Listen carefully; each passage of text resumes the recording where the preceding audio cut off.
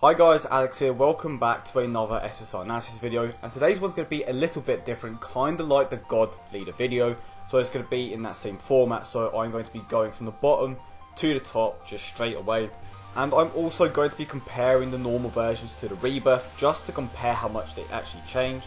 But in third place comes the Agility Super Saiyan Goku. His leader skill now provides an additional attack boost to STR types. The only real thing that changes for his passive skill is that he gives an additional 20% attack to all allies, and his links don't really change for the most part. They do give him the rebirth link, but I definitely think that the most disappointing thing about this card is that he keeps the huge damage modifier.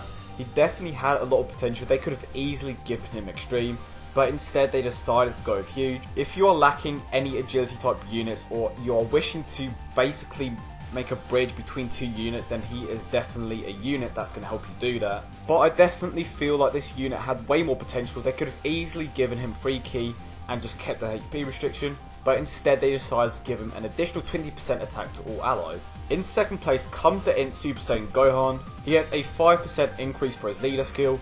He still causes supreme damage, and he gets an additional 20% attack added to his super attack. And the only link that they gave him was the rebirth link, so obviously the letdown here is that he doesn't have any top tier links such as shocking speed or prepared for battle. He will definitely be a very hard hitting unit on mono int teams. However, I definitely feel like the lack of key can definitely let him down, especially when the majority of int type units shed a shocking speed link. But it's definitely possible to implement him into a mono int team. It will require more units that aren't in an optimal int team, but it's definitely possible to help him achieve his full potential. So this obviously means that in first place comes the STR Super Saiyan 2 Vegeta. He does have a very nice leader skill that gives free key to STR tech and physical types. He gets a 10% increase on his super attack, which in my opinion is definitely a bit of a letdown. And they gave him the rebirth link. So straight away you can clearly tell that they really didn't bother giving many of these units any new links. I feel like they should have given this Vegeta a 20% increase instead of just a 10.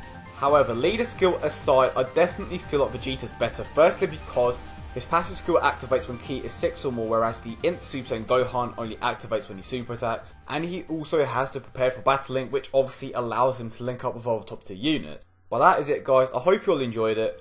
I'm currently experimenting with different styles for this type of video, so definitely let me know which style you prefer, this one or the original. But if you are new, don't forget to subscribe and leave a like for more Dragon Ball content. Hope you all enjoyed it, and I will catch you guys in the next one.